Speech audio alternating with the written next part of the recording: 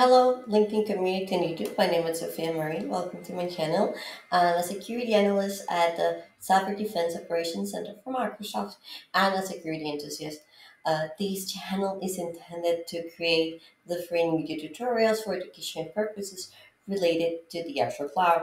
Today's video, we're going to begin a new series related to the different techniques that you can use for enumeration and understand the dangers of anonymous access enabled for these storage accounts. So to begin this demo, I want to show that in the screen, I just imported a module from Macroburst. This is a module that you can find available in GitHub. I will have the link in the description. In Right now, it has multiple modules in which you will have the requirement to have the AC CLI and AC PowerShell and other modules installed previously to the usage. Mainly, we're going to be focusing in the script that is in the invoke enumeration of Azure Blobs. So, if you're new to Azure, let's understand what Azure Blobs are. Okay, so Azure Storage Accounts to begin with, and I'm going to present my lab for a second. So you can see here we have a storage account. So let's define a storage account. So storage accounts are basically a namespace that you create within Azure to store your data, right?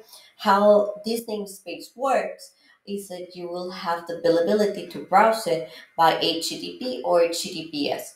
And one of the main reasons why people like the storage accounts, first of all, is it is highly scalable. There is that you can put a lot of information on bulk.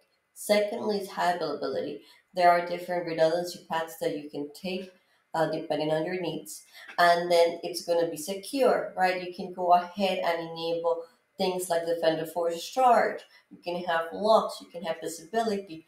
You can use your Azure Active Directory to sign in to this. You can have different keys. So as much as you can configure it, it's highly customizable. There are different types of storage accounts.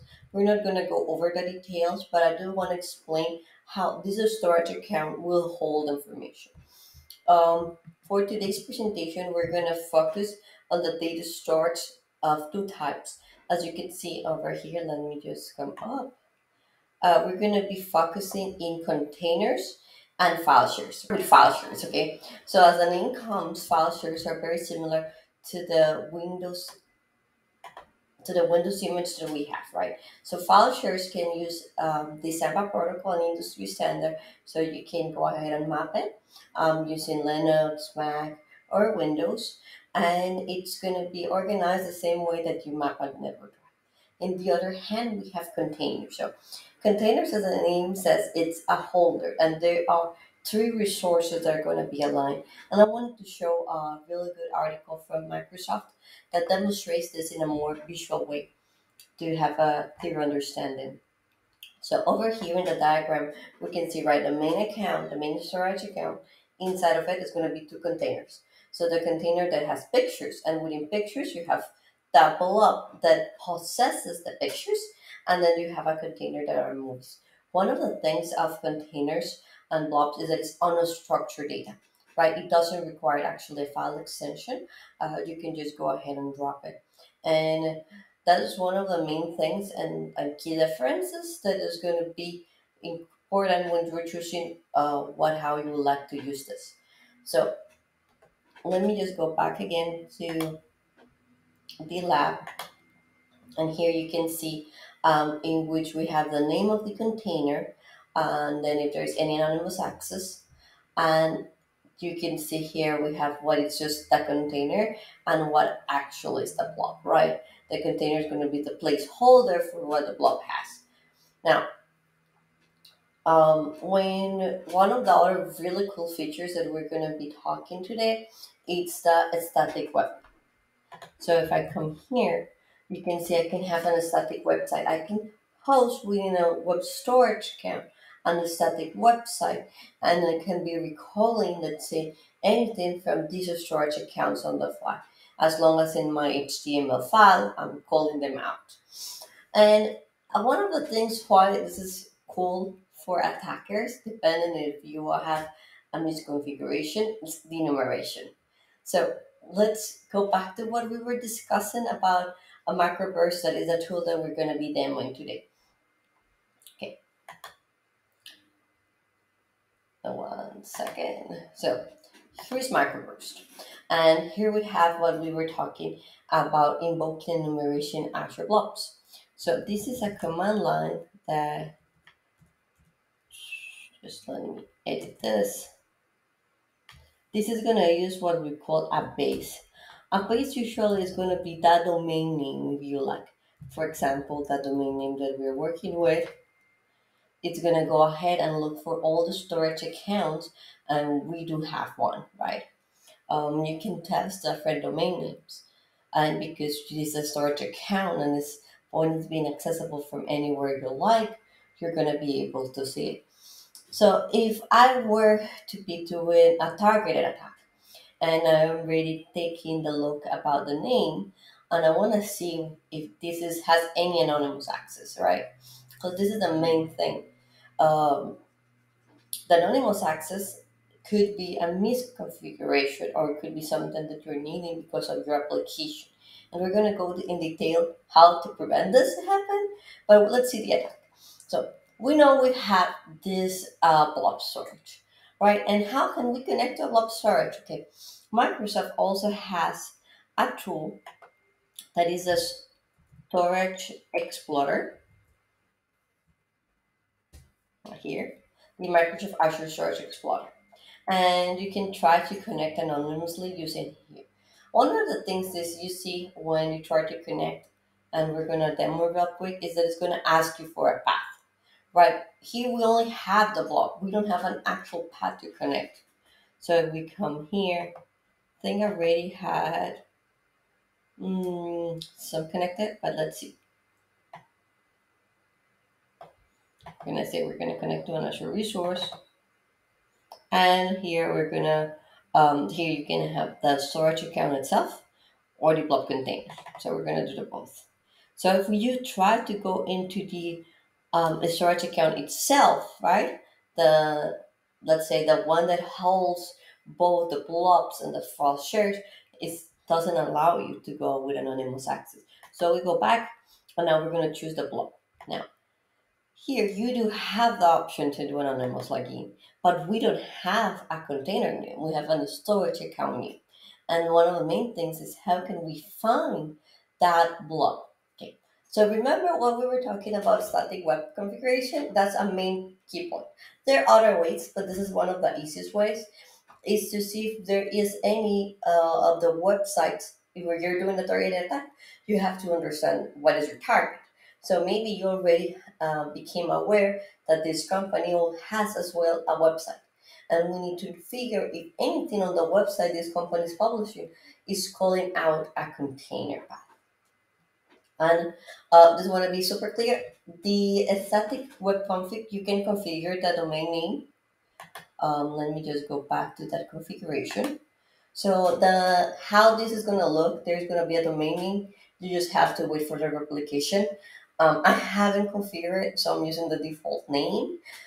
So that's why it's this name, right? But of course, we can have DNS and make it look pretty. Now, again, this is a very easy HTML that I wanted to create on the fly. And how can you look at this? Okay, so as you know, you have F12, the developer tools. You can use Fiddler, Burp Suite, whatever you like, whatever you choose. But one of the things is that you want to expect the response of the website and see if anything on the HTML file is calling out a location of your interest. So we are here in network, we reload, we choose all, and there's this image. And when we inspect it, of course, because again, the point is that we're making a lab easy to go to demonstrate how could a tiny little mistake can make this vulnerable. So right here, you could see that if you see the request URL for the image that we have here attached, it tells us the type of containers, right? And in HTML, I want to be super clear, I had it here. it's super easy actually. So in the HTML, you could see here where I configure the blob and just think outside the box and upload the image to that blob, which is really useful for developers. That's why we have to be also careful in how we're publishing and data controlling. So let's say if in a good practice, if a developer is configuring this, he will like to configure this in a way that only public accessible data will be there. So we're going to actually take a look at this. So let me take this name over here, which is the container. Okay. Now, there are a couple of ways for you. You could go ahead and test it now that we have Data Explorer, or if you like, you can also use the um, web browser and see if there's anything else you like to see. So, from the Data Explorer right here, let's go back. Let's do next. Now we have somewhere to go. We say next, and we say that we want to connect to the source. We're going to see if it connects. And let's exit out of here. Boom. So I'm seeing, and this is a blob. I don't know. Let me cancel out of here. So here we have the different containers, and we can see different data that it shouldn't be there. Of course, we can see what the website displayed, but these data doesn't sound something that you want to be having published. Another way is that you can use a web browser. So in here, you're going to actually have the flag for show all in HTTP. And you can go ahead and list it in an XML view, the different things of the container. If you want to, before you try to connect, you want to find out what are you going to be connecting, and if it's something useful, here's a good example of it. So this is about the first part of it, and I was inspired in another video YouTube, and also for catching the flags from the, I think it's the Azure Broken Lab series. Um, what I'm doing differently is that actually I want to show you how this lab is created and how you can go ahead and do it. Now, if you haven't, I'm going to link also the in the description the link for how to create an Azure lab. So this lab is created with the a Purple network. So Purple network, it uses Terraform, as if you haven't seen it. And I'm just going to go over here. So one sec. So this is the Purple Cloud lab that you can find. And when you have here, you see that I already have the generators of storage. So when I was creating this, and as you can see, it's brand new created, I decided to give the name of the account. Okay, one second. This is when I created the website. Here. So this is the how you do it. So here you have the Python script for the storage. Now, then what you wanted to do when I was doing the Sunfire one, it's the name of the storage account. Here we go. So I will put the name of the storage account and the location. And this will automatically create the different containers and the different files for me to do.